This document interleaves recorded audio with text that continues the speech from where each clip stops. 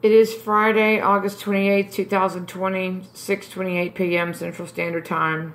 Going to read 2 Chronicles Chapter 16. In the 6th and 30th year of the reign of Asa Baasha, king of Israel, came up against Judah and built Ramah, in the intent that he might let none go out or come in to Asa, king of Judah. Then Asa brought out silver and gold out of the treasures of the house of the Lord and of the king's house, and sent to Benhadad, king of Syria, that dwelt at Damascus, saying, There is a league between me and thee, and there was between my father and thy father. Behold, I have sent thee silver and gold. Go, break thy league with Baasha, king of Israel, that he may depart from me.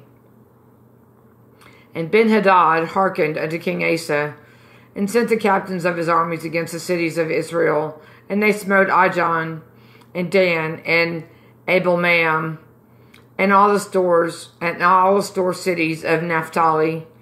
And it came to pass, when Baasha heard it, that he left off building of Ramah, and let his work cease. Then Asa the king took all Judah, and they carried away the stones of Ramah, and the timber thereof wherewith Baasha was building, and he built therewith Geba and Mizpah.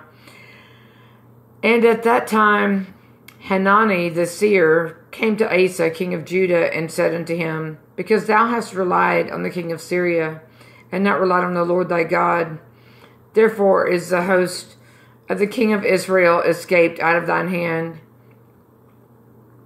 Were not the Ethiopians and the Lubims a huge host, with very many chariots and horsemen? Yet because thou didst rely on the Lord, he delivered them into thine hand. For the eyes of the Lord run to and fro throughout the whole earth, to show himself strong in the behalf of them whose heart is perfect toward him. Herein thou hast done foolishly. Therefore from henceforth thou shalt have wars.